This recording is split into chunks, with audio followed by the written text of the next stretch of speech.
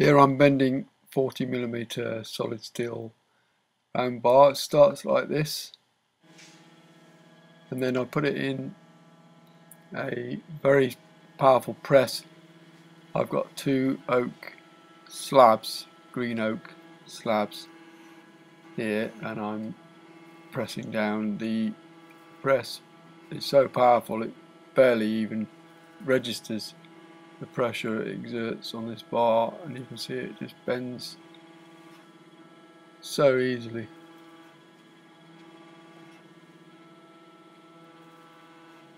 I just keep turning and pressing every few inches.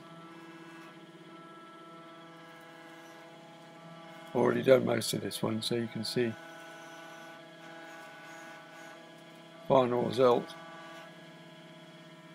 when I lift it up now. There we go. Just takes the straightness out of it. These are for the roses and ivy beds that I make, and there's a whole lot of them together there. Look rather attractive, I thought.